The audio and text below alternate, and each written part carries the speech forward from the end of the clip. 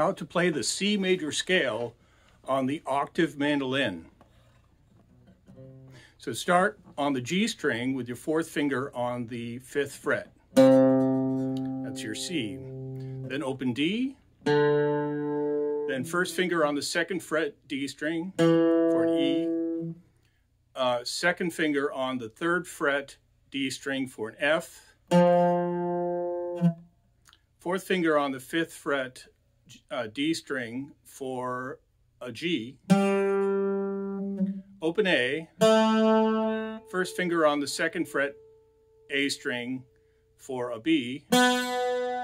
And second finger on the 3rd fret A string for a C.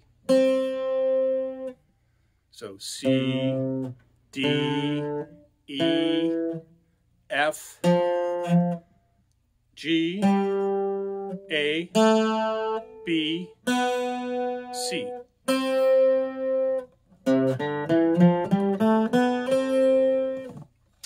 If you have any questions, I'm online all the time, so use any of the links below to reach me.